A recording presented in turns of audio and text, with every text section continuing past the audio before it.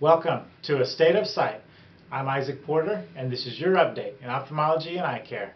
And today I would like to explain eye vitamins because frequently I will see commercials for these, and we get a lot of questions from patients about which vitamins may be best, so I thought it'd be a great time to share. And generally, for patients that are healthy, I just recommend that they take a good multivitamin and try to eat the best diet that they can.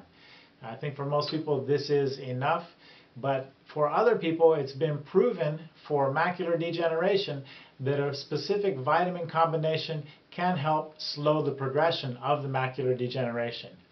Now, this has not been proven for people who are in the early stages of macular degeneration when it may just be starting, and it's also not proven for people who may be at risk for macular degeneration, say if their parents had macular degeneration, because we know that their risk would be higher if it's in their family, but as of yet, this combination hasn't been proven to help them.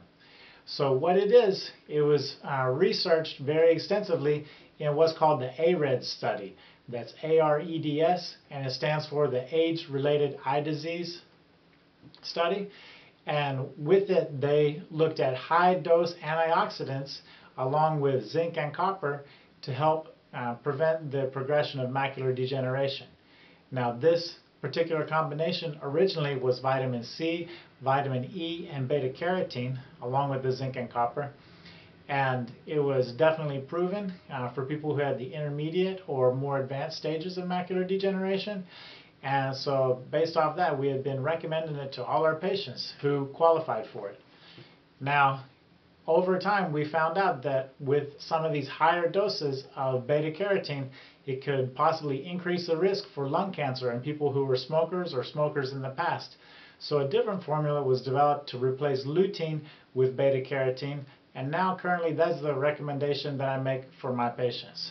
Now, there was a follow-up study called the AREDS 2 study. Now, with this one, they were looking into the lutein as well as zeaxanthine, which is another pigment antioxidant similar to lutein. And then also they were looking at omega fatty acids. So with this new study, it wasn't proven very much that these additional changes could help in the formula, but there were some indications that the lutein and zeaxanthine could be beneficial when used in replacement of the beta-carotene. So I know this is a lot of information about these vitamins, and I know lots of patients wonder about them. So if you have macular degeneration or you have any questions, please post. We'll be happy to answer them, and we hope to see you again soon next time on A State of Sight.